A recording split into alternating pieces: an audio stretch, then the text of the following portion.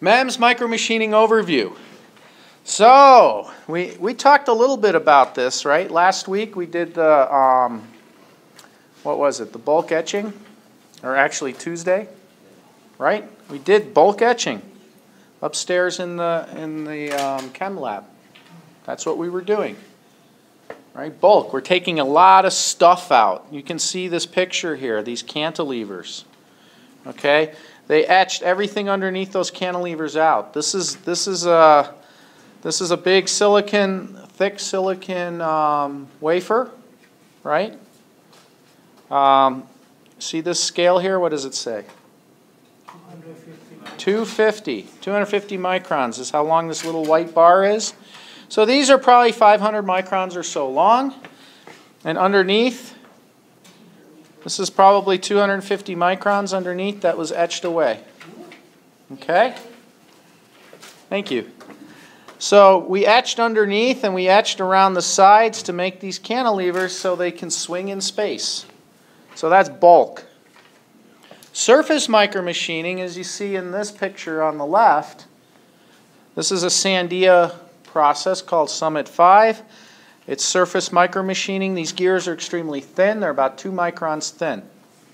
Each gear tooth, okay, the gear teeth, let me zoom in on it. Okay. This gear tooth here is about 8 microns across. Right? 8 microns across. 8 microns is the size of a red blood cell approximately. Okay? So you can see how small this is. This is polycrystalline silicon, this gray material. Poly means many, right? Many crystals. So if you zoom in even more, I don't know if we have the resolution on the original graphic. It's about as close as we can get. You can see a little bit that it's kind of looks a little bit rough. Those are the individual little crystals. Now, of course, these edges are pixelated because of the image, okay? So don't get confused with that. But these are 8 microns across. They're about 2 microns thick. And they're surface micromachining. That means they're very thin. They're very flat, okay? Sometimes the Sandians call this 2.5 dimensions, right? Not quite 2 dimensions. It's not completely flat, but it's not really 3D either. It doesn't go up out of the plane much. Okay, so they call it 2.5D, but it's very flat. It's the same processing that's used when you make computer chips. They use the same equipment. They use the same chemicals. Okay, so surface micromachining is typically synonymous with CMOS processing, complementary metal oxide semiconductor, which is what process you use to make computer chips. So surface is flat, very thin. We build it generally on the surface of the crystalline wafer. Bulk is we're taking lots of materials out, and we can combine these two. So that chip you looked at on Tuesday, the back of it we use bulk micromachining, and the front we use surface micromachining because it's flat, right? So this is typically what's done in MEMS, these two. This other process called Liga is a different type of process. It's really micro molding. It's if you want to make a very small mold and make large, not large structures necessarily, but tall structures. Right? It's not thin, it's thick stuff, it's very tall. So you can see this image here. If I zoom in on it, it's a very cool image. I believe this is copper. Okay, and look at the size. What's that say? So how thick do you think this is? If this is 100 microns all the way across, about 10, right? That's a good guess. And look, they're going in different directions. This is hard to make with surface micromachining. I don't think you can. Bulk micromachining, you can't really do it either. Okay? You need a different process.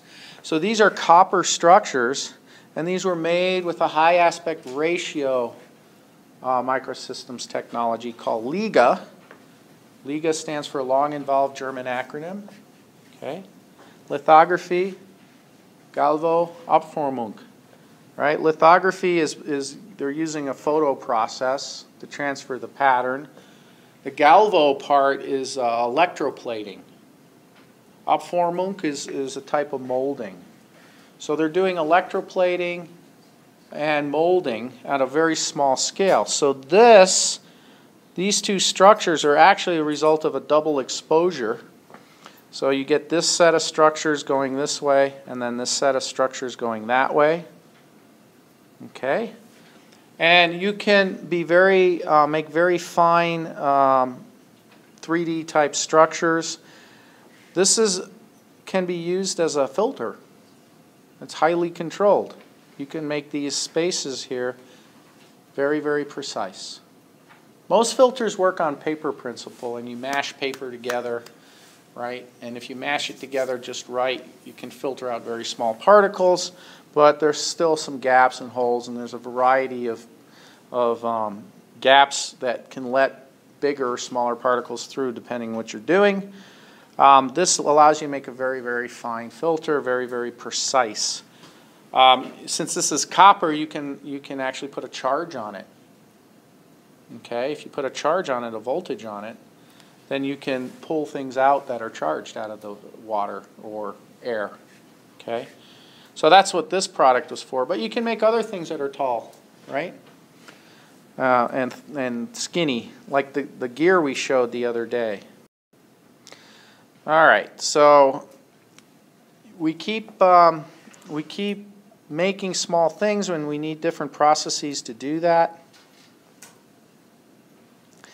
And these are the three of the main types of processing used to make MEMS.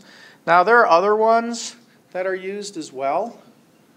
They're usually a combination of one or two or three of these other types of fabrication. Like you might ask, how do they make very small plastic parts? Well, there's injection molding that's done.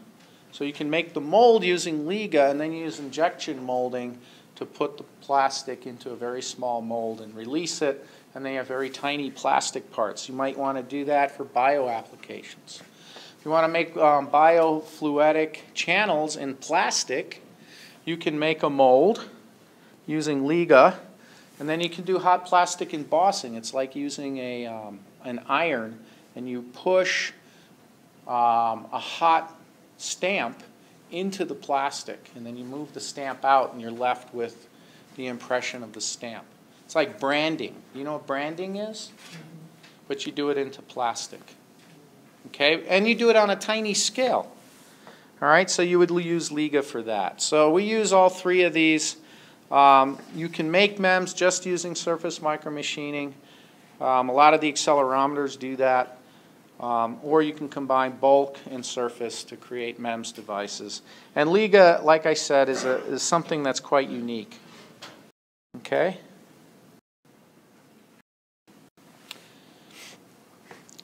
Surface micromachining, this is the flat stuff. Okay, so it can be described as structural and sacrificial layers being deposited, patterned, and etched on top of a substrate. Now that's a mouthful. What does that mean? I'll show you in this picture, if I can get it bigger. This is a very typical structure that you can make in surface micromachining. Okay, you start with crystalline silicon. Okay, then you add a layer, some sacrificial layer. A sacrificial layer is a layer that you remove later. So if I want to build something up, think about I'm building a balcony. I could just pile up dirt, then build a balcony on the dirt, and when I'm done with the balcony, I remove the dirt underneath it, and then I have a freestanding balcony, right?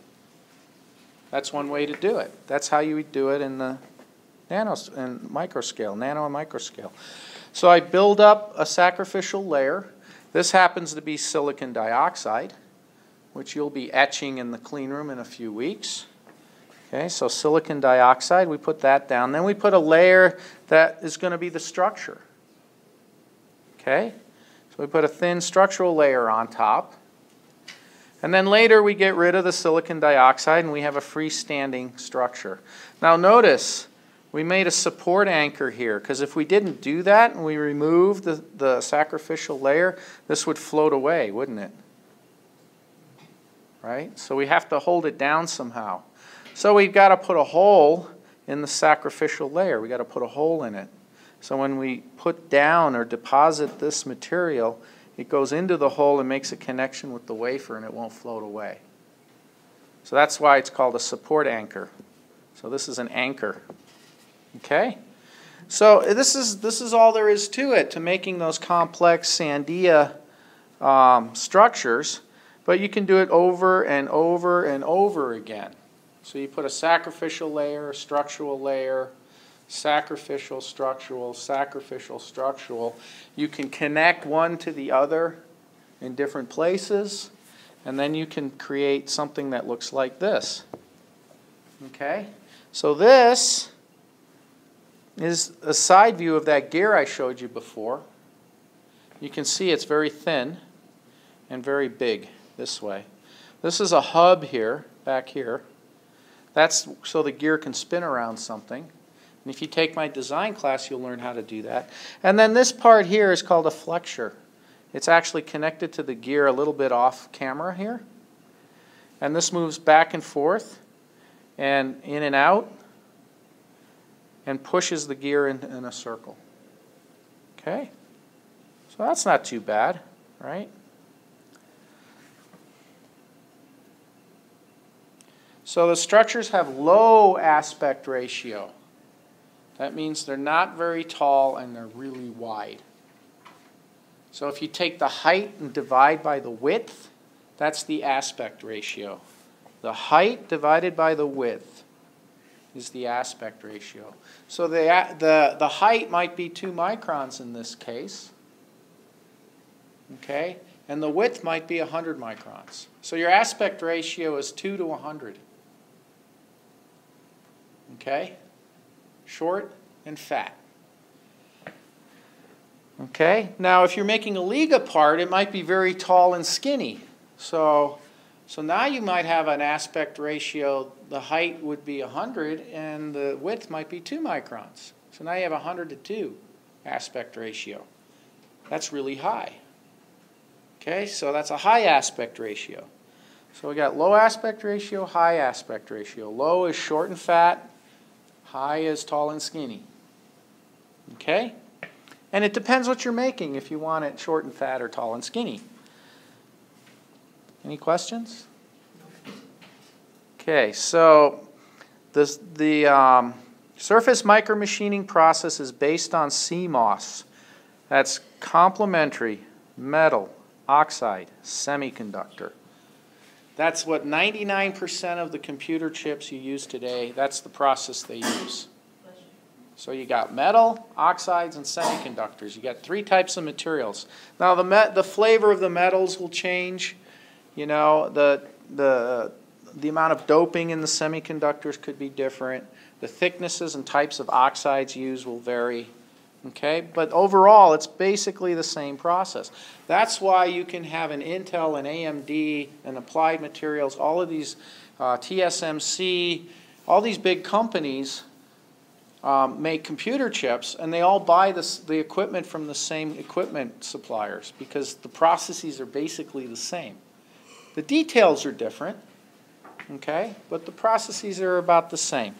It's like a truck. You can use a truck to deliver oranges, or you can use a truck to deliver nuclear waste. It's still a truck, right? Same process, getting from one place to another. All right.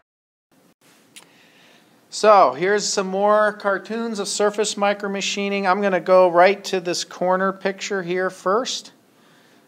So again, you do a layer of sacrificial material, a layer of structural material, sacrificial, structural, and you can make a very complex structure.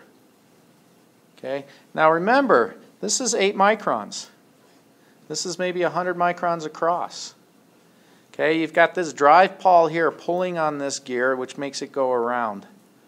Okay, and then you have another one here which can make it go around. So you have two inputs to make this gear go around. This gear goes around, it's connected to the gear underneath, which drives these gears. Okay, and then look, underneath here you've got another gear. So you can do transmissions if they're different radii, right? So this is pretty cool. You know, you can do a lot of neat stuff with surface micromachining. If we take a look at the process, okay, let's start on the top. We're going to go from the top down. All right, so we start with a sacrificial material. Again, right, this is the gray part. Then and on top of the substrate, which is usually the crystalline silicon, okay.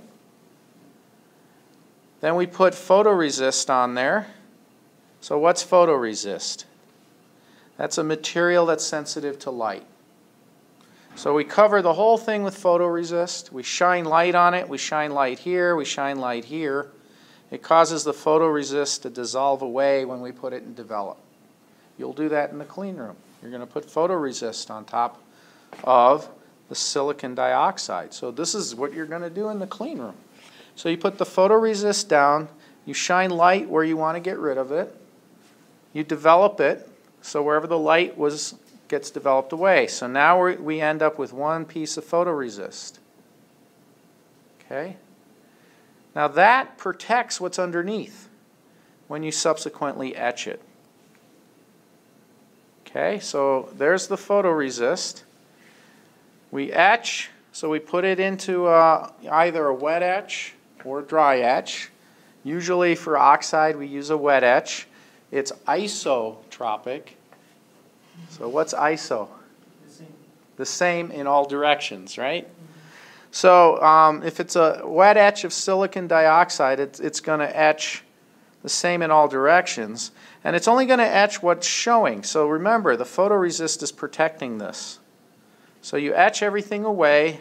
Once you're done etching, then you put it in another process that gets rid of the photoresist. So it's chemistry, right? You use different chemistry to get rid of different things. So now we get rid of the photoresist and we're left with a structure. It's left over. And here's your sacrificial layer. You're going to get rid of that later, right? Because it's sacrificial. We're going to sacrifice it. Now we've got this sacrificial layer in place, and we're going to go ahead and put something over it. Okay, it's like snow falling, so it's conformal. Covers that structure, so you get a bump here. That bump is important. You can think about it, right? You keep adding more and more stuff, I'm going to get bumpier and bumpier, aren't I? Anyway, we put the stuff down, we cover it with a material. What kind of material? What does it say? Material, okay. So we put material on there. And in Sandia, we use polycrystalline silicon. Okay, we might cover it. That's our structural layer. This is going to be a structural layer. Then again, we put photoresist on here. Now look, I'm going to put it over the whole thing. Then I'm going to shine light here, dissolve out the parts that had light shown on it. And now I'm left with photoresist over just part of this structure, right? You see that? Can you see that? So what do you think is going to happen when I etch it? What's going to disappear? Not everything. I'm going to just tune my etchant to get rid of this light blue stuff, the material, the structural layer. So what part's going to disappear? This part or this part? The second one. All of this will get dissolved away. So then you'll end up with this structural layer underneath. Right? Right here. This will remain. Okay? This will all go away. And then you're left with the photoresist protecting the structural layer. Then what do we do? You take away the purple. Take away the purple, the photoresist. Yeah, perfect. Does everybody get that? It's not too hard of a process, right? And it just repeats over and over and over again. Okay, so what did we do here? We got rid of the material, okay, and the photoresist. And then we put it into another etchant that eats away what? Bingo! Now you know exactly how computer chips are made. That's all there is to it. Okay? You know more than 99.99% of the planet's population. But 90% of the planet's population uses stuff all the time. They have no clue how it's made. Now you have a clue. Okay? And did you say you used the acetone developer to remove the photoresist? You can use acetone to get rid of photoresist. That'll work. That'll dissolve it everywhere. But you need to use TMAH developer to get rid of just the exposed photoresist. Photoresist, when it gets exposed to light, turns into an acid. So it becomes acidic.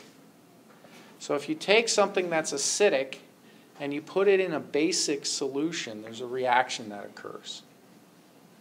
So the photo developer, one of the types is tetramethyl ammonium hydroxide, hence the name hydroxide. That's an OH. Right? What did we use upstairs? Sodium hydroxide. Those OHs are really good at etching things, right? So you put tetramethyl ammonium hydroxide on top of the photoresist. The parts that were exposed to light will dissolve away. Okay?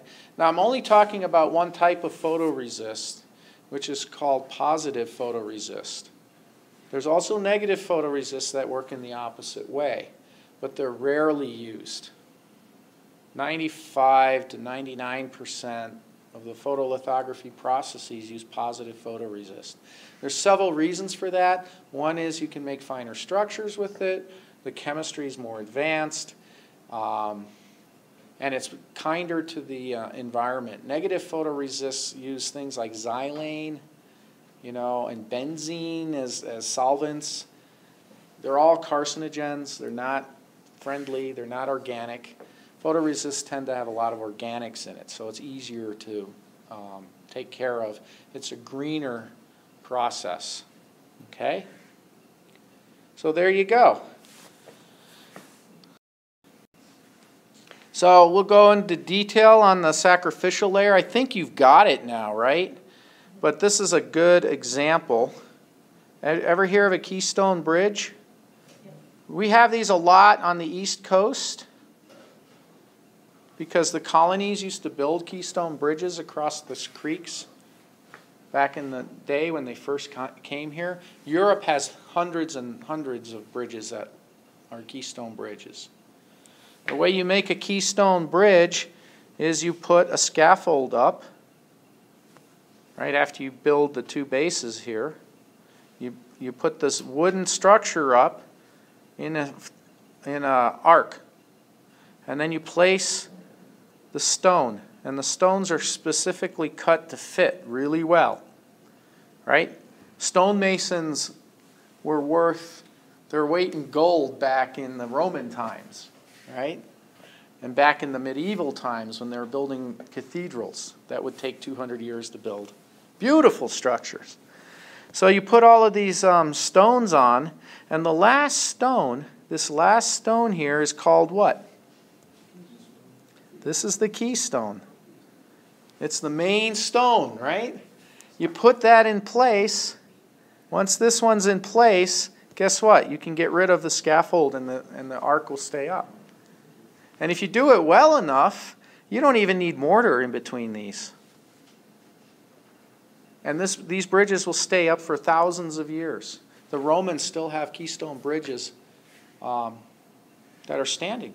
The aqueducts, a lot of the aqueducts are still standing. Same thing. Okay? Expensive to build, but lasts forever. Okay, so that's the Keystone Bridge. And the reason I always talk about the Keystone Bridge is because they create a scaffold. This is called a scaffold. A scaffold is temporary. We put scaffolds up when we're building something. So this is similar to the sacrificial layer. Okay? So the scaffolding when you're making a keystone bridge is analogous, similar to the sacrificial material you put into place when you're building your MEMS device. Does this make sense? Any questions? Why cannot you just do it? It's not possible? What's that? I understand the process, but I don't understand why you do it so complicated. I mean, like the scientific. It's not possible just to glue two pieces? Sure, you could, but you'd have to get someone to glue each piece together. And if you're making 20,000 MEMS devices on one wafer, you'd have to sit there and glue 20,000 things individually. Right? No, yeah, I was thinking more like in magnetic that can be together. Then you need magnetic materials, and you have to figure out how to process those. So it's easier to do all these steps. Yeah, they make billions of computer chips a day in most factories. Just, you know, it's you can, since you're using a photolithography process, you project an image onto the wafer, and you'll do this in the clean room, so you'll get a better sense of it. But that image can contain 20,000 parts. Mm-hmm. So you do all the imaging at one time. You do all of the etching at one time. You do all the deposition of all the material in one layer at one time. It's very, very efficient. Now, if you're only making one, maybe it's not as efficient. But if you're making billions or hundreds of thousands or tens of thousands even, you know, this is the way to go. Okay? Now, they have tools that they can direct right into the photoresist. They use an electron beam. It's called electron beam lithography. And that's really cool because you can make 1,000 different parts on one wafer. The problem is you're drawing it out for each part, like an Etch-a-Sketch. Mm-hmm. So it takes a long time to do, to process. They use electron beam lithography to make the photographic plate called a mask, you know, and that might take anywhere from a half an hour to 6 hours, depending on the complexity. But once you make the one mask, you can make hundreds of thousands of wafers from the one mask, and billions of parts. Okay, so does that help you with a sense of, okay. So this is another Sandian design, actually. This is actually in the Guinness World Book of Records as the world's smallest chain. Gesundheit. Okay. So these links are about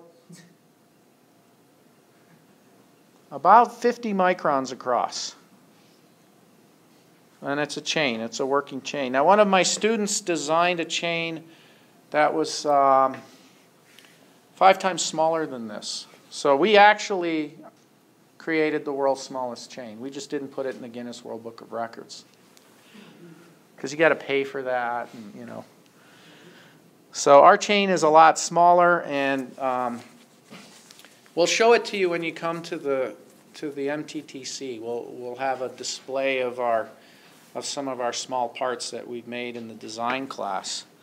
So this is a really cool structure, but it's flat again, right? And you can see here we have a transmission, a gear transmission, and a lot of people have a hard time conceptualizing that. You know, this gear goes around.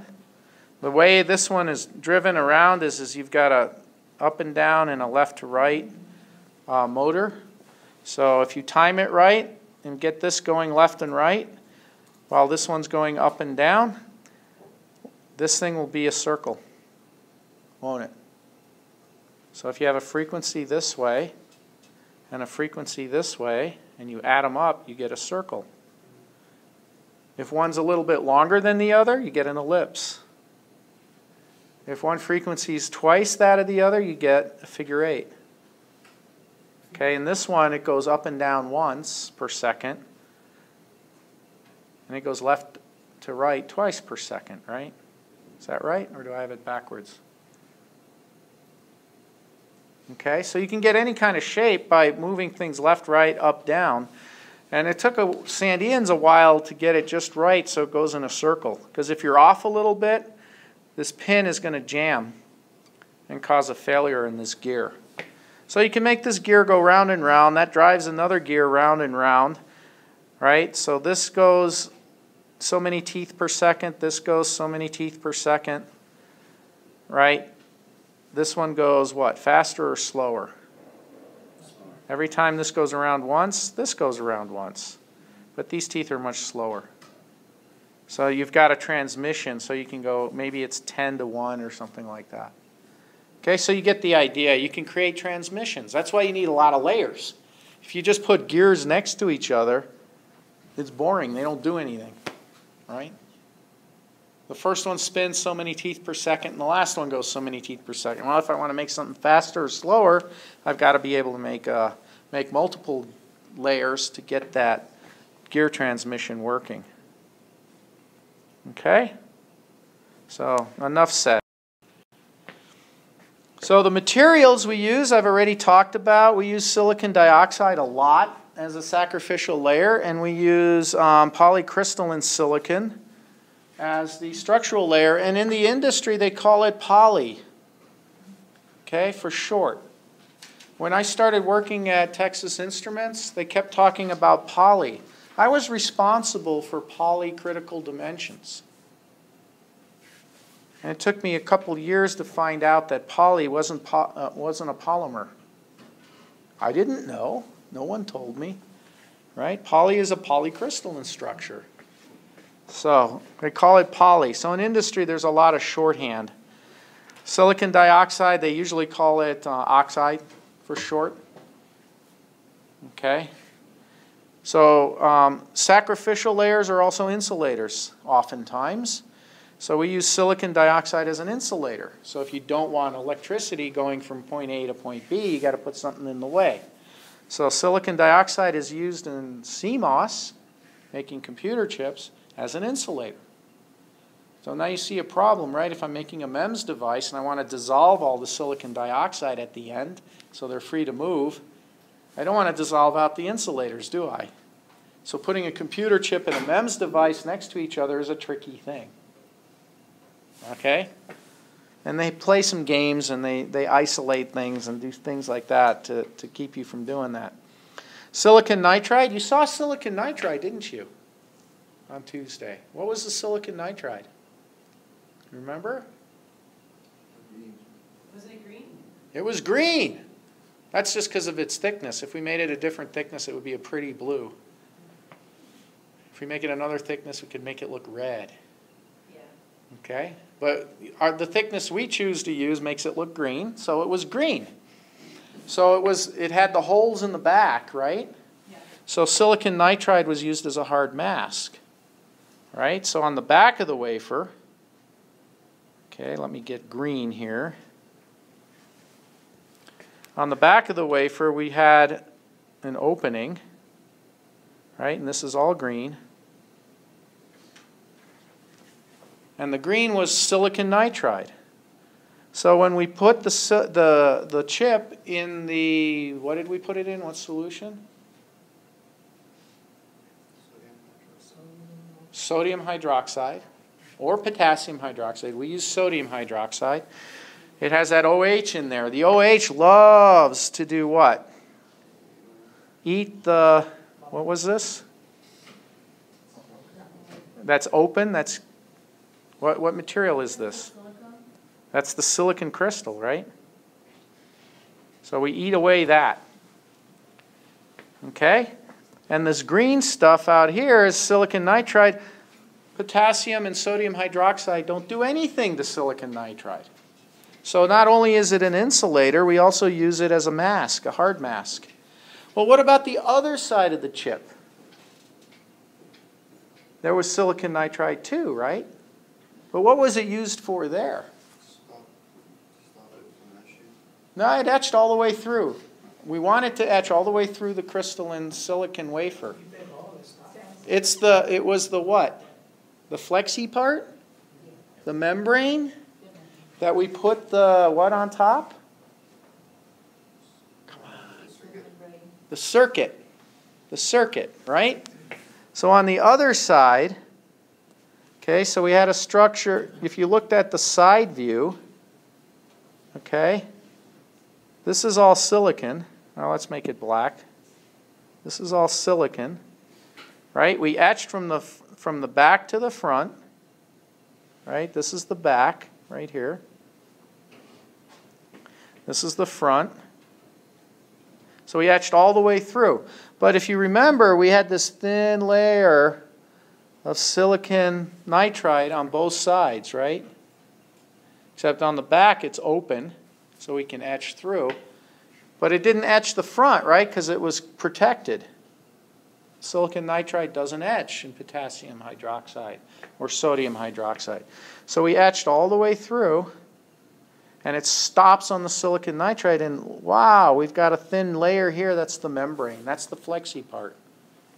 Okay, and then on top of that, we did what? We had some circuits, right? Oh, I'm using the same color. That's not going to work. Right? So we had some circuits here on top. So when the membrane bends, the circuit stretches. Okay? When the circuit stretches, it changes its electrical properties, and we can measure that. So now we have a way of converting a mechanical motion into an electrical signal. All right. So that's why I wanted you to look at those chips on Tuesdays. You know, then now you can connect the dots, right? You saw silicon nitride, and you saw the crystalline silicon. Okay, so now you have an idea that these different structures have different purposes. And then I always like to make you guys look at these pictures, these scanning electron microscope pictures. How big was the gear tooth? 8 microns. About 8 microns, right? So a red blood cell would be about like this across there. So how many of you seen a red blood cell under a microscope in bio? You guys haven't pricked your finger and done that in class? They don't really like that with blood pathogens now. Yeah, we can't do that fun thing anymore. I know. I'm so sad. I know.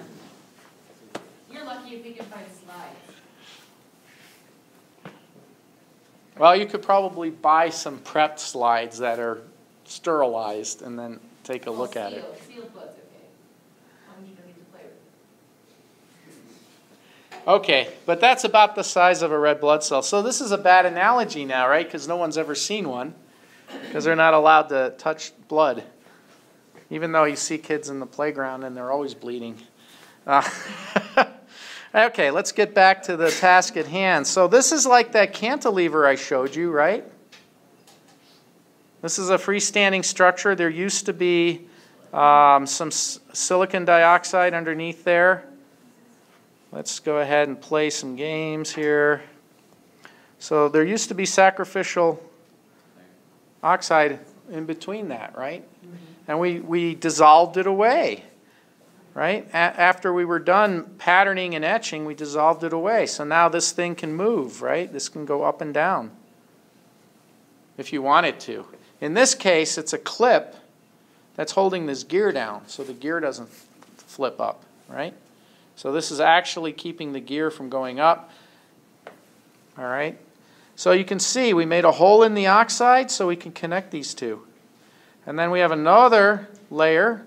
That's this structural layer. It's all one. It was all one piece at one time, and we etched away in between to free it up. Okay. And then this anchor was anchored to the silicon, crystalline silicon. So we had to connect this to this, and then this to this. And now this whole structure is anchored down so it won't move away. But you can see something as simple as this you can build up. And see how it's conformal? Can you see how it goes in there? It's kind of cool. Okay? That's where the hole is that it had to fill in the silicon oxide. Okay? All right. So when you watch MJ's lecture, it's a lot different than mine. She doesn't go into this detail. And she covers it on a very basic level, just what's necessary to understand for the questions. I want to take you a little bit further down the path to get you familiar with how it's applied in the real world. Okay? So I still recommend you listening to her lectures because it'll tie everything together, and it's shorter than mine. Okay? This is the chemistry. This is how you create silicon dioxide. And this is how you, you can do it dry or wet. I'm not going to talk a lot about that. We're going to have a rainbow wafer unit later that will talk about oxidation. But there's two ways you can make SiO2. You can grow SiO2, I should say. So this is like rust, right? When you leave metal out in the air, the oxygen combines with the Fe, the ferrous, right, the iron, and creates FeO2. If you use water, it grows the rust thicker and faster. Same thing happens in silicon. And we'll skip the part where it's, why is it faster if it's water? Many of the teachers know? Did you go to the rainbow wafer workshop? I think we explain it in there. Anyway, you get the idea, right? All right, photolithography. So we talked about that. We expose the photoresist with light, and wherever the light hits, the photoresist turns acidic. The acidic part can be washed away with developer. So how do we get that pattern, those complicated gear structures and things like that, onto the photoresist so that we can develop the pattern and then later etch what's showing, right? So we're going to protect the parts we want to leave behind. Well, we use photolithography. So there's several steps to that, and you get to do this in the clean room. So you'll see it again and do it yourself. You coat the wafer with photoresist. Then you expose it to light with a pattern that you're going to make. You're going to create your own pattern. Then you're going to develop the photoresist, okay, by putting it in something similar to tetramethyl ammonium hydroxide. It's another base. It's not that one. It's another one that the industry uses, and I can't remember the name. The trade name is AK 400, I think, or 400K or something like that. Anyway, it's a basic solution. So that's the developer. And then once you develop it, then you have a pattern on there, and then you have to bake it to get the resist a little bit harder so it stands up to the subsequent etching. If you don't bake it, then the photoresist may fall apart in the etching. So you bake it, make it a little bit stronger. Okay? So coat, expose, develop, bake. Once you have the pattern and you have it baked on with the photoresist, then you etch it. So whatever's showing gets etched away. Right? Then you strip the resist off of there. So you etch the pattern in to the subsequent or the previous material layer. Then you remove the photoresist. Okay, then you put the next layer on and repeat. Clover George, please call extension 60008. Clover George, 60008. All right. And then you repeat it again and again and again and again, and you make these complicated structures. Okay, and then when you're all done, you do a release. That's an important term, release. Release means you release the structures so they are free to move. Okay, and that's done by putting the material in something that dissolves silicon dioxide. Okay, so we use hydrofluoric acid for that. Nasty stuff. Don't get that on you. When you go in the clean room, we will be using hydrofluoric acid, but Matt will be doing that part. Aww, you don't trust us? No. Because if you get a drop of it on you, I have to take you to UNM hospital. You have to be treated with calcium gluconate.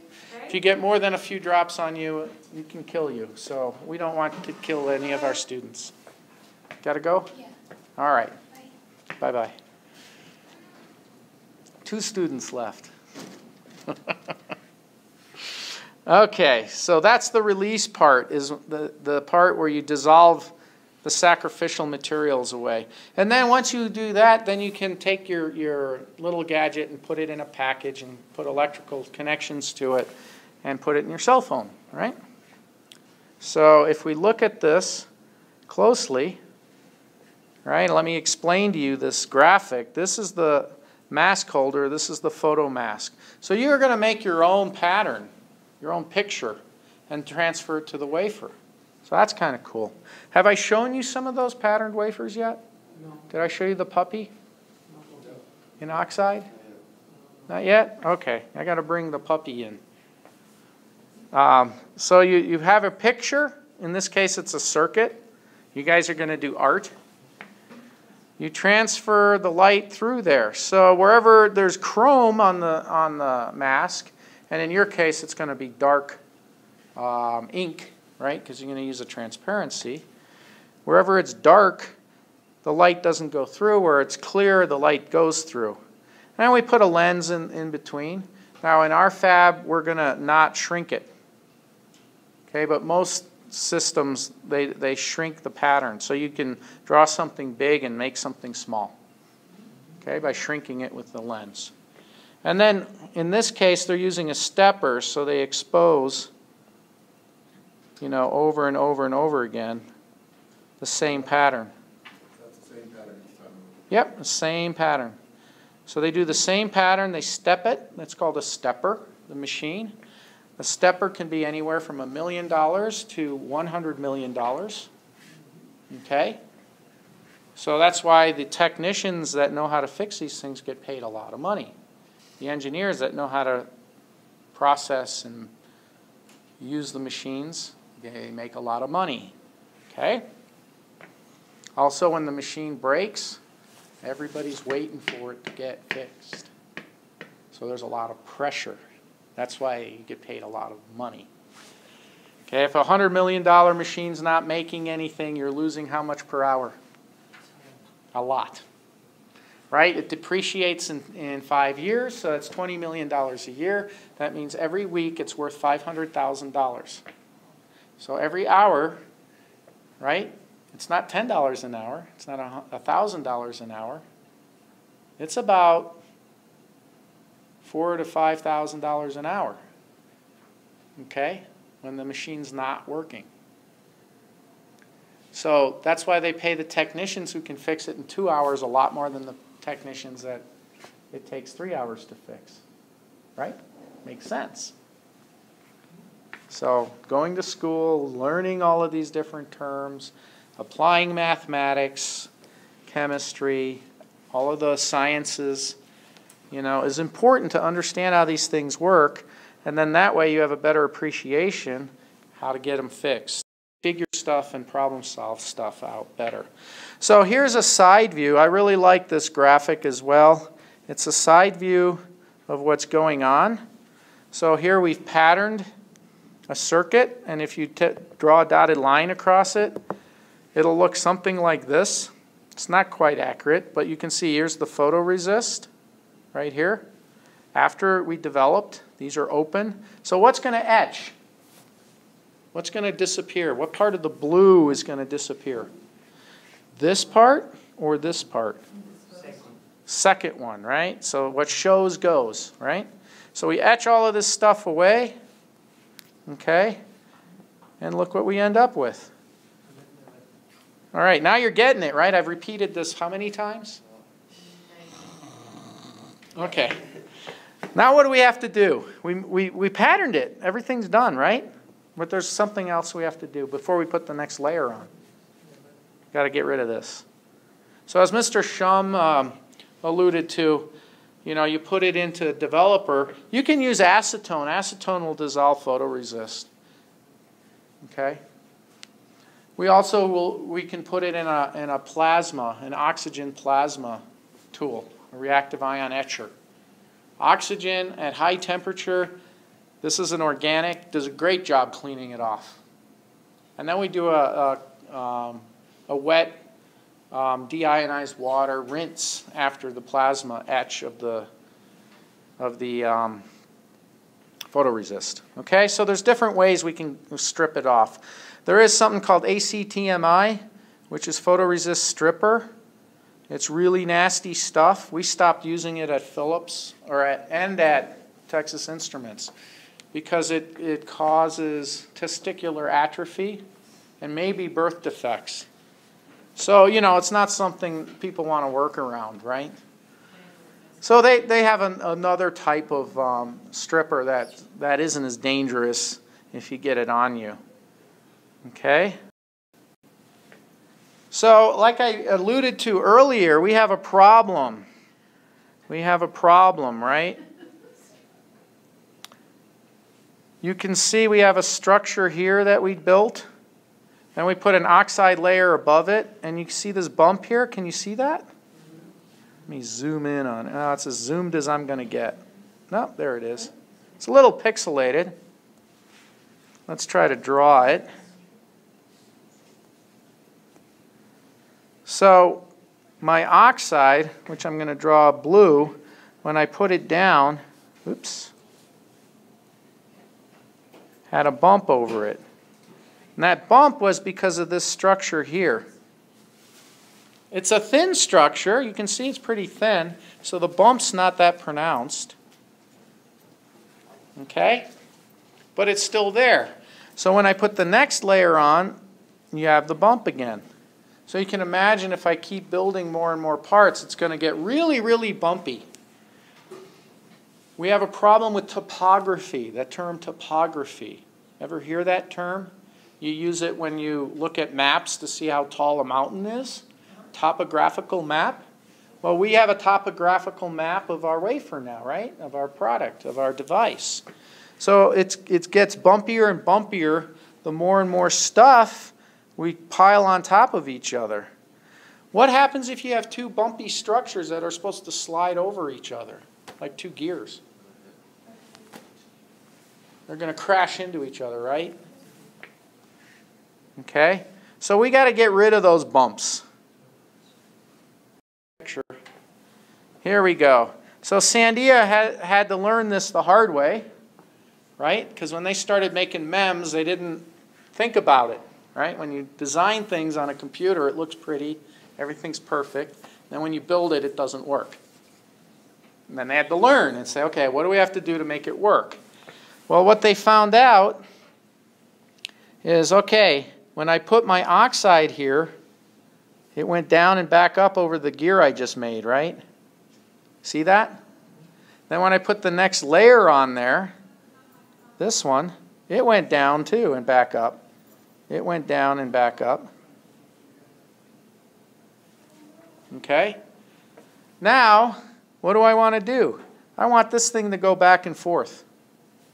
Is it going to go back and forth? What happens? It's going to it's stuck, isn't it? It can't go this way because it's got this thing, this artifact that's hanging down. So what do? How do you solve that problem? Any ideas? What is the problem? Okay, you use CMP. And if we go over here, same structure, but after they added another step called CMP, now the oxide ended up being flat all the way across. Now, how did I do that? When I put the oxide down, it goes in here and comes back up, right? I'm giving you a hint. Okay? You guys see that? Here, let me erase it.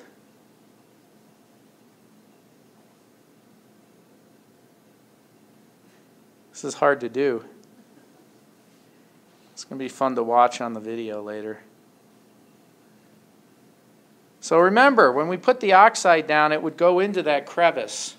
It's still going to do that when we deposit, isn't it? Okay, let me make it a little bit wider. So what happens if I make it really thick? I'm still going to get that crevice, right? So our sacrificial layer will look like this. Remember, we only have that bottom piece in there, right? You see that? This is what we're doing. And where do you get this bound? So we put the sacrificial oxide there, and then we're going to put the next layer on. But it's bumpy. So how do we get rid of the bumpiness? We use our magic eraser, right? We start polishing. We're polishing. We're doing chemical mechanical polishing. You see what we're doing? Yeah. You straighten it out and you Now we have our oxide layer gap. Then what? We put our polycrystalline silicon down, and it's flat, isn't it? And then we pattern and etch that. But now we have a flat structure instead of a bumpy structure. And then when we're all done, we do the release step. We release the product so it can move. Okay? Now we've got our polycrystalline silicon, our structural layer. It's flat, and it can easily move back and forth, up and down, and it'll clear this stuff underneath. You don't have this thing going down anymore. Okay, does that help you guys? So remember, it used to be like this. So all we have to do is make the oxide thicker and then polish it back, and it gets rid of all the bumps. It's like when snow's falling in your backyard and you see the bumps, right? Oh, there's my rake I left in the lawn. You can see the little bump, right? On top of the snow. Oh, there's the trash can that flipped over, and you got a lot of snow. You're in Michigan now, and you're not in Albuquerque, right? So you see these bumps. Well, you can take a 2x4 and flatten the snow so the top is all flat, and you don't know what's underneath anymore. And then anything else that you put on top will be flat, right? That's what we're doing. So to get rid of the this bumpiness part here, this topography, we just made what's underneath flat. And now everything's flat. And that's called chemical mechanical polishing. And they actually use that a lot in semiconductors because they build, I think they have 7 layers of metal and probably a few other layers before that. So they have maybe 10 or 15 layers of stuff. It gets really bumpy really fast. And it causes a lot of other problems. Nothing moves, right, in a computer chip. So you don't care about things moving because it's just wires and connectors. But the problem is if you get too much bumpiness, now you can't pattern over that well. You can't focus into those holes and those crevices or crevasses, right? All right, so that's why we have CMP. So we talked about that. Be a question on that? Number 5. Oh, there you go. So we got pros and cons of surface micromachining. Pros, cons. Pros is there's a lot of equipment out there that's made for computer chips that can be used to make surface micromachining MEMS. That's why it's so popular. I can go on eBay and buy a tool that used to be $500,000. I can buy it for $30,000 because the computer chip companies don't want it anymore. It's obsolete. But the MEMS companies, they make bigger stuff. You know, their parts are 1 micron and up. The computer chip companies make things that are like 50 microns, 50 nanometers, 100 nanometers. So they need very fine tools. The old chips are no good anymore, right? So you can buy older equipment real cheap. So that's a pro. You want to use surface micromachining because, like computer chips, you want to make a lot of them at a time. So you do what's called batch processing, batch fabrication. Do a lot of things at one time. Polycrystalline silicon is a great mechanical material. In fact, there was an article on that. That's extra credit, I think, in the crystallography unit. I think. Is it there? Okay. So, and who wrote that? Pister? Was it Pister who wrote that? Polycrystalline silicon or silicon as a mechanical material or something like that. So it's a great little article. You can scan through it, look at the pictures. You get an idea of crystal orientation and all that. But they also look at the flexibility of the material. It's very flexible on a small scale. I got to play with mirrors that were made out of polycrystalline silicon, and I had to push them up and stand them up. So I would get a probe underneath and push up on it. This is hard to do with a 100 micron size mirror. Okay? I broke a lot of them, but they bend. It's amazing how much that material bends. Even though it's a crystal, if it's very thin and small, you can bend it quite a bit, probably 20, 30 degrees before it snaps. You know, you try to do that with a wafer, you can't bend it 30 degrees and it'll snap right away. Okay? Mechanical devices can be integrated with logic components. So this is a 3-axis accelerometer. Here's all your MEMS stuff, and here's all your circuitry. So you can do everything on one chip. You have to be careful, right? Because remember, we have to release the processes here, and we don't want to dissolve the oxides from there. The problem is you can only make flat structures, and since they're big and flat, they tend to stick to each other and not work. And you're limited to the semiconductor materials that work in those kind of processes. So if you want to use something else, some other material, it's a lot harder. You can make different components. So let's take a look at some of these. Does anybody know what this is? I might have shown this before. Did I? Yeah. What is it? Comb drive. Comb drive. How do you remember that? They look like combs. This is a comb. Right? Comb your hair. There's another comb. They're interdigitated, so they face each other. The two combs face each other, and the teeth go in between each other. Right? You put a voltage on this set of combs. Let's say a positive voltage. This set of combs is on ground. The electrons come up. Right?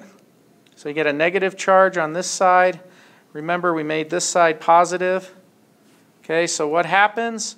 These teeth want to go that way. So they all get pulled in. Then what do? You get rid of the positive charge. Now the electrons see each other. They don't like each other. What are they going to do? Run away, right? So they all disappear. Run away. It's like Monty Python. Run away. So all the electrons run away. So now there's no force. There's no positive, no negative. What's the comb going to do? It's going to want to go the other way, right? Because you've got these big springs here that want to push it back. And then you turn the voltage on and it does the same thing. So guess what? You can get this going this way, this way, this way, this way. I have a motor, right? That's how what a motor is. Put an electrical signal in and you get motion coming out. I just created a motor. It's called an electrostatic comb drive. It doesn't work on current. It works on just charge distribution and attraction. That's why they call it electrostatic. Okay, so that's one really popular type of thing. This is a radio frequency switch. Okay? So this is a really interesting gadget. You can have a signal going through, right? In and out. High frequency. If you want to get rid of that high frequency and quench it, you put voltages on these pads, which transfers a voltage here, and it gets attracted. Actually, the signal is going this way. I'm sorry, I misspoke. So if I put a voltage here, this will snap down and cause the signal going through this line to stop. They use radio frequency switches in cell phones, okay? And other applications, but that's all you really need to know. All All right, and then this is my favorite. This is our world's smallest chain. Okay, not official, unofficial. The distance from here to here, which is called the pitch. Pitch is from one spot to another spot in the same place. Okay, the same type of structure. That's called pitch. That is about 11 microns. Okay, that's a real picture from our design competition. Paul Tafoya designed the chain, and you can see how old it is because we wrote TVI here. So it's 2006 that we made that. All right? So that's an actual part. So we can make all sorts of things. There's stuff called SAW sensors. What does SAW stand for? Surface acoustic wave sensor. So if I put a wave on top of a material, I get a certain resonance, right? Nice wave. I get signal in, signal out. Everything's nice. Now I put a mass on it, something heavy on it. That wave gets disturbed. It doesn't transfer energy from one side of the crystal to the other side, right? So I see a drop in signal. But I know something is on that surface now, disturbing it. So I have a sensor.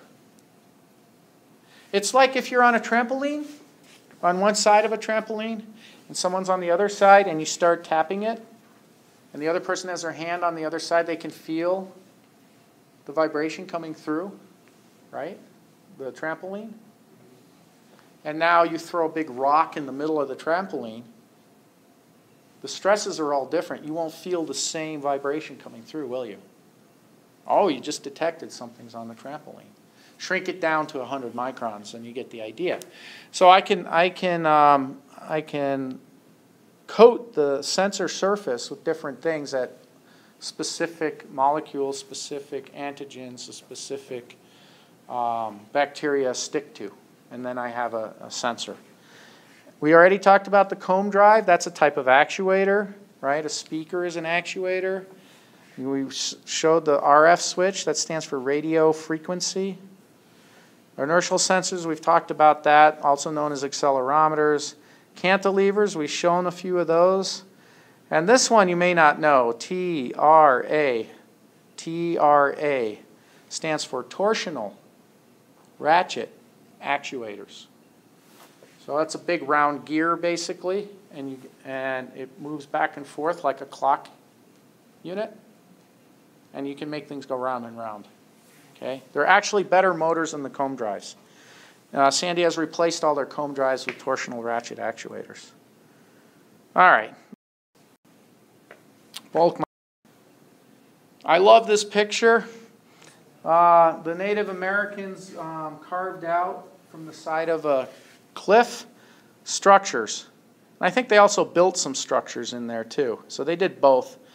But carving out is like bulk micromachining or bulk machining, right? They remove different parts, and then what's left is a village.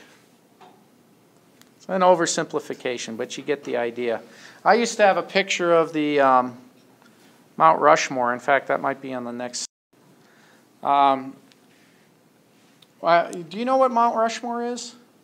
It's the mountain that has the president's faces on it. It's very famous. Yeah, North or South Dakota, one of those places. South, okay. It's right outside Sturgis. It's right by the Badlands, right? Yeah. So I used to use the analogy, you start with a mountain and you remove everything that doesn't look like a president. That's bulk machining. Okay? So you have that picture, you can do it on a small scale. Nope. And we looked at this. This should be extremely familiar now. Right? Yep. So what's the green stuff? Silicon nitride. What's this stuff? Silicon nitride on the other side of the wafer. Yep. Here's your 111 plane. Does it like to etch? No. Good. It does not like to etch. This is your 100 plane, right? The surface. That likes to etch. 400 times faster than the 111. So it just etches all the way down till you get to the other side and stops because it doesn't etch silicon nitride. And here's a little broken silicon nitride left. This is one of the openings that was rotated, right? Okay, so that's bulk etching. We did that. We showed you that. Okay, and then you can make other kinds of devices. This is a microfluidic channel. Okay, so this part here is bulk etched. They etched probably through the silicon. It's pretty deep. And this they didn't etch as much, so that's another pattern step. This is pretty deep too. So they probably made these and this at the same time. And then they did the connection later. Okay? So this is a reservoir of stuff, some kind of reactant. And then this might be the waste stream for all we know, or supplies it with some other kind of chemical. So I'm not sure what it was exactly used for, but you get the idea. There are microfluidic channels built in. Okay, again, same kind of picture. This is the chip on a different design. Okay, there's the front. That's where the circuit is. It's on top of the crystalline, or the silicon nitride, excuse me. This is a piece of crystalline silicon. This got broken, right? We have a hole all the way through. So yes, we do make a hole all the way through the crystal. If you look from the back, you can see the same circuit from the back. Okay? All right, hopefully the recording isn't corrupt. And then here's another example of bulk micromachining. Now remember when we etched in an upside down pyramid? You can also put photoresist on top, and you can etch something that looks like a pyramid. Okay? So this right here is 1, 1, 1 plane. But now it's going out. Right? It's still the same plane. It looks like it's going out. And this is what? Maybe the 110 or something plane right here. Okay, again, this is a 111. If you look at your cube, you can see the 111s are opposite of each other. Okay, in your origami cube. So you can see all that. So does that help you? Right? And what do you think these things are? That connect. This connects, and this connects over here. It could be a circuit, but it's actually not. It's a good guess. If these weren't here, this bulk mass would float away, wouldn't it? These are springs. Okay? They're springs. So this thing in the middle, this is the frame. This is the bulk mass. So if you move the frame, right, the mass wants to stay still. And then the springs will start pulling it along. So that's what's going on here. But do they have that safe? Well, this is for one direction. It's a very good question, right? And it's out of plane. So if I draw a perpendicular to the surface at the top of the mass, right? Here's X, here's Z, right? And here's Y, right? X, Y, Z. It's going to move up and down. It's constrained to move up and down the way these are set up. So this would be an accelerometer that works in the up and down direction. Now you could take that accelerometer and rotate it 90 degrees, and then you can do Y. And rotate it again, you can do X. So it could be used as part of a 3-axis accelerometer. You just use 3 of them. Okay? Great questions. Ooh, that was cool. I don't know how I did that.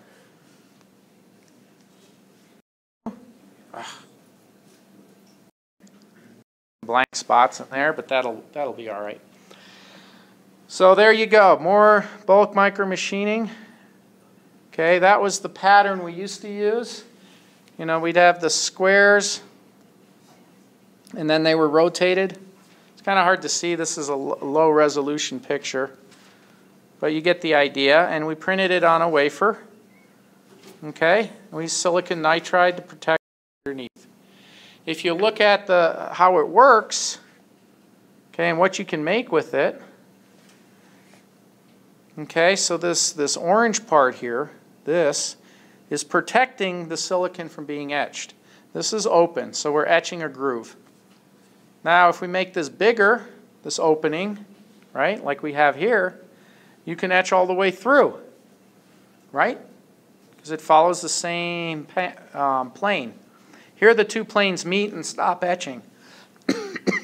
Here the two planes don't meet, and they make a little hole on the backside, right? We have a nozzle. So we make a groove, microfluidic channel, make it bigger etch, right? Bigger opening, can make a nozzle. So we can make a groove and a nozzle next to each other at the same time. All we have to do is change how far open that is. That's pretty straightforward. And then we can do what we did to make the membrane. We can open the back side and then etch from the back up. Now, this is a little different than ours. What they did here is they added a little bit of boron into the crystalline silicon. And if you add a little boron in the crystalline silicon, it stops the etching. The chemistry stops. It's like magic. So that's called an etch stop. So depending how deep you put the boron, okay, that determines how thick your membrane is going to be. So a lot of people do that. Instead of having silicon nitride as the membrane, they'll use crystalline silicon, they'll just dope it, and then when they etch it, it stops. Now if we use dry etch, we can also get anisotropic etching, but we can go straight through. We can have this kind of structure. It's a different kind of etching. Okay? It doesn't care about the crystal orientation. So some dry etches can be used to make channels like that, and you can make them at different depths. All you do is time them for a different amount of time. And if you do it long enough, you can go all the way through and make it straight. Okay? Now here is Noah's famous question. What's Noah's question? Anisotropic, isotropic. Now we know, right? Excellent question. So iso means the same in all directions. So it etched this far and this far about the same amount. So you can get these kind of structures. Which is handy if you want to make a little lens or a little optical surface, right? You might want that structure. Okay? And means not, so it's not the same in all directions. So it etched this way, not nearly as the same as in that direction. Okay? So difference between iso and anisotropic. So we use potassium hydroxide. We did that in class. Actually, we used sodium hydroxide, but it provided us with the OHs to etch the crystalline substrate. If you look on your origami cubes, and you're welcome to take them with you, or we can leave them here, there's another type of etchant you can use for crystalline silicon, and that's called EDP. Ethylene diamine pyrocatical. I probably did not pronounce that right. EDP is liked by the industry because you can do some specific type of etching and not mess up the electric circuits. Problem with EDP, it causes cancer, and it may cause miscarriages. So they only use it when they have to.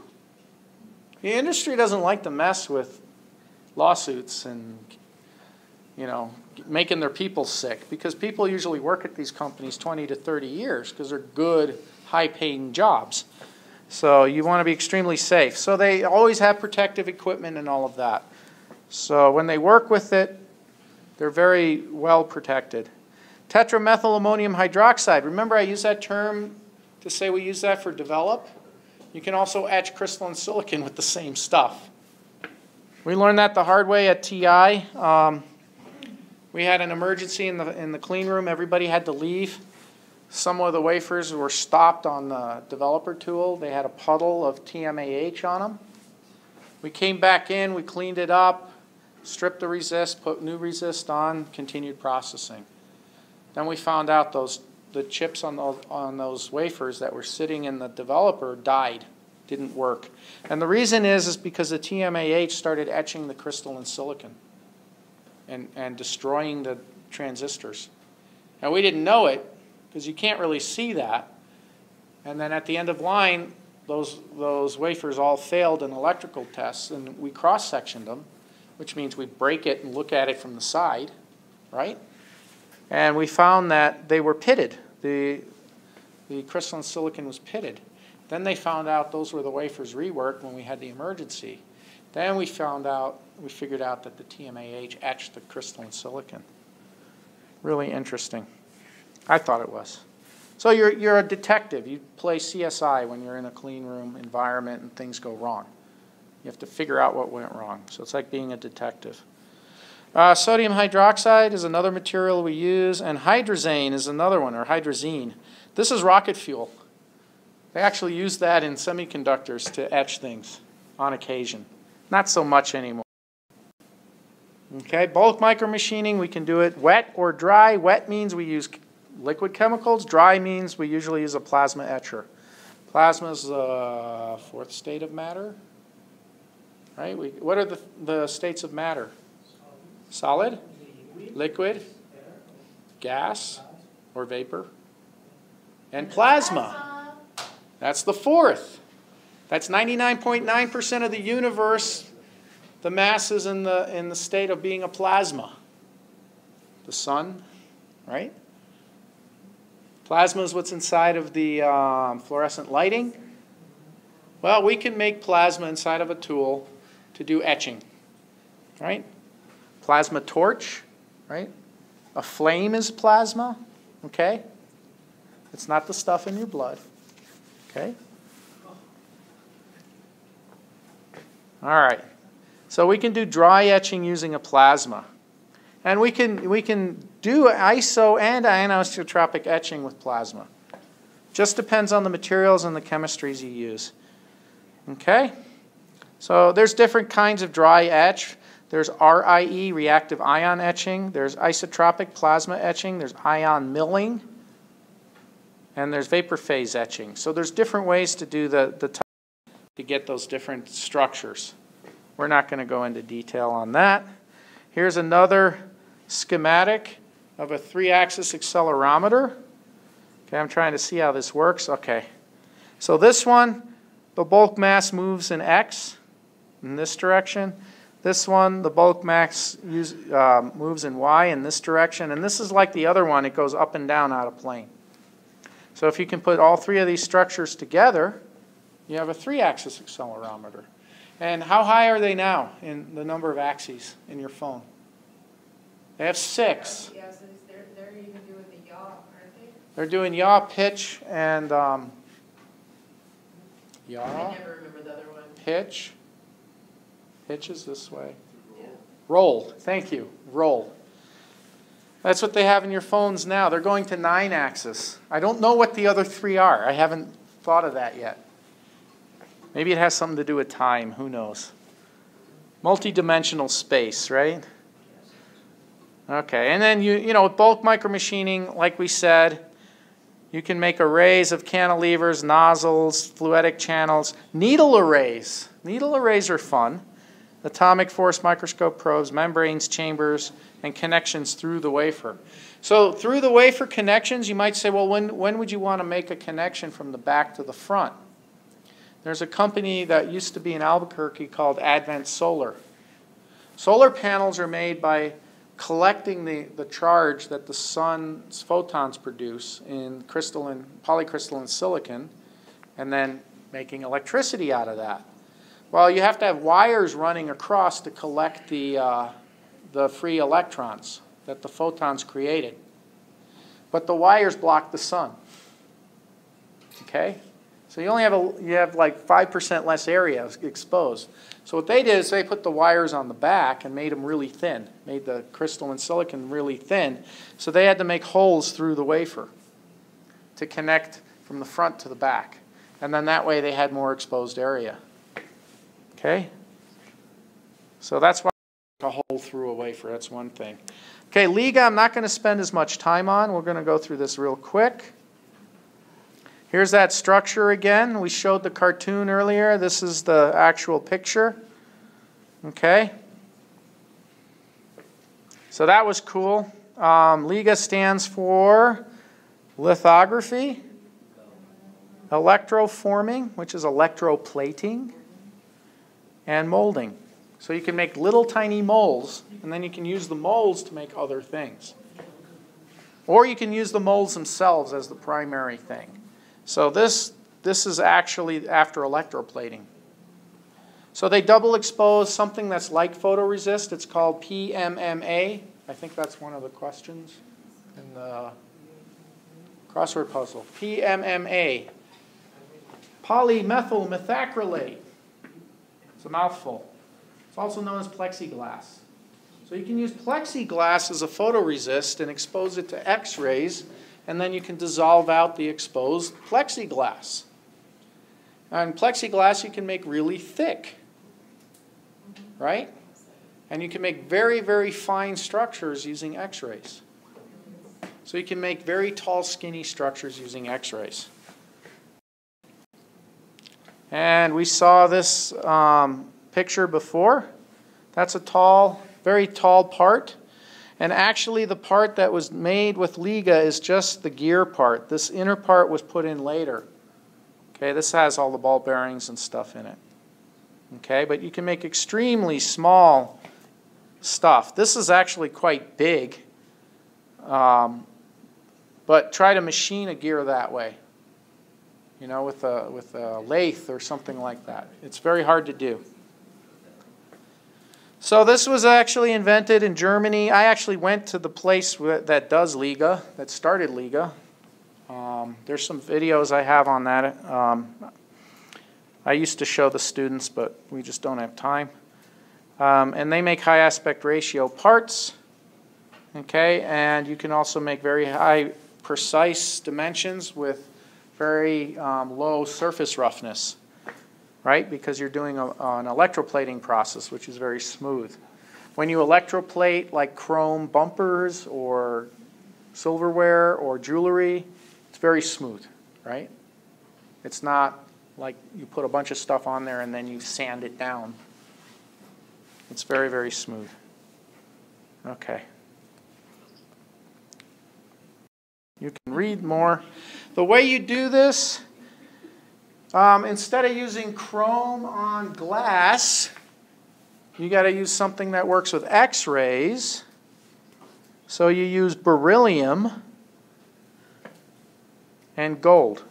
Gold is your is the thing that stops the X-rays. Then you shine X-rays through here. The X-rays don't go through gold, but it does go through the beryllium. And then it exposes the polymethyl methacrylate, the PMAA. Okay, and then the base, the substrate, is usually a metal plate of some kind. All right? There's so much cool stuff. Okay, and then once you expose the PMMA, you develop it.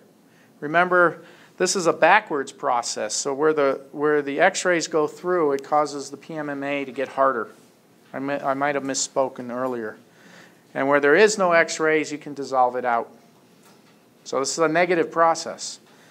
So they dissolved out the PMMA where the X-rays didn't hit. Now this red that you see through here, that's from the bottom plate. Okay, it's a thin layer of metal there. And then you can put a voltage on there. Okay, so why would you put a voltage on there? Because you're going to electroplate. How many of you have heard of electroplating? A little bit, right? It's a chemistry thing. You might even teach it. You guys teach electroplating at all in chemistry? What's that? No chemistry. No? This would be a fun thing for students to do. We actually have a kit called the Liga kit where you can pattern a copper plate, or actually a aluminum plate, and then you can electroplate copper onto it. It's kind of fun. It's a little tricky. You have to spend a few days. You have to practice doing it. I do it in my class every once in a while. Not in this one, though, in the fabrication class. But anyway, remember we made that pattern, and then we throw this in a solution, and we add a voltage across here. And the electrolyte solution has ions in there of a metal. They usually use nickel, but you can use copper and a few other materials work pretty well for electroplating. Chrome, right? We chrome plate a lot of things. And so once you get the voltage going, wherever you have metal showing, you're going to start plating. And when you're done plating, you fill up that pattern. See that? You fill it up with metal. So now it's filled up with metal. You still have the polymethyl methacrylate around there. Okay? And you can then get rid of the polymethyl methacrylate, and you're left with the gear. Okay, so this was the mold, and now you're left with a gear. You could also be left with lines and spaces, and then you can stamp it into a plastic sheet, okay, and make thousands of microfluidic channels with one mold. That's usually what they do. They don't usually make gears, but this shows you how it works. So we made the gear, and then we released the gear from the substrate, and we have a free gear, free spinning gear. This is really neat because you can make structures like this, very tall, skinny structures. You say, well, why would I care? You can put different voltages on here, and then you can collect bad things out of the water. Use it as a filter. We already mentioned that. You can make really tall, skinny springs that work inside of those really tiny cameras. Or guess what? You ever see those watches advertised for $100? Right? Swiss made. Right? They're called by Stour. I love those watches. Half of the parts in there are made with Liga. Okay, because they can make them very small, very precise, repeatable. The old days, they used to manufacture the gears by hand. Right? The guy would sit there and work on a watch for a year. And then they'd sell it for $20,000, $40,000, right? But they do everything by hand. Now they can mass produce the different springs and parts and gears and then assemble them. And they use things similar to Liga to do that. Okay, and this is a really cool thing. If you want to align fiber optics, why would I want to do that? Right? You want to put fiber optic in your home so you can get really high internet speeds. Right? You can put tons of data through one fiber optic cable. But every once in a while you have to align them and connect them. Well, these Liga parts allow you to snap these in place and they're perfectly aligned. Do they stay that way? Yeah, if you do it right, they'll stay that way for a long time. Okay?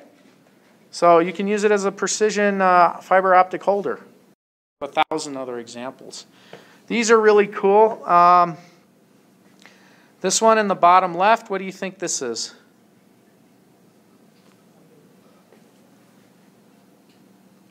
This is a heat exchanger. So inside of these two metal plates, you know, you have fluid coming in, fluid going out. Well, inside you get lots of little tiny 100 micron channels going through here. A lot of them. Surface to volume ratio. You have a little tube, lots of volume. Lots of surface. You bring in 100, Celsius water here, and you get 20 Celsius degree water out because the heat exchange is so high. And if you put this in an ice bath, you can cool things down really fast. Okay? Because you're making a high surface to volume ratio. So that's why surface to volume ratio is important. Okay?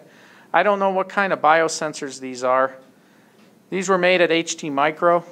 So they made high aspect ratio stamps, and then they made these parts out of them. So HT Micro is an Albuquerque company that does Liga. They send their parts to be exposed because they need X-ray exposure. They send it to University of Louisiana. They have a synchrotron radiation source. And that's the type of X-rays you need. It's the size of a building, right? The light bulb is the size of a building. But you can make very good high aspect ratio parts. This one, how many know about chromatography? Yep. A little bit, right? What is chromatography? I have a question. Okay. I didn't know about chromatography. Oh, okay. What's your question? Slightly related. All these different ways of making things, do you think that as they get better with like 3D printers and stuff, they'll be able to just 3D print little teeny? Yeah, there's another micro machining method called electron deposition. So it's like a 3D printer, and you can make metal parts very, very small and build them up. And they have other systems where they spray the material down, Yeah. and then they bake it. It turns into a ceramic. So you can have oxides, like ceramic systems, so you can make very small, high-temperature engines, maybe. Or you can make metal parts that way. So yes, there are many ways to do this now. All right. Okay? Sorry. I'll let Kate tell you about chromatography. This is a 3-meter chromatography column. 3 meters. Doesn't look like 3 meters, does it?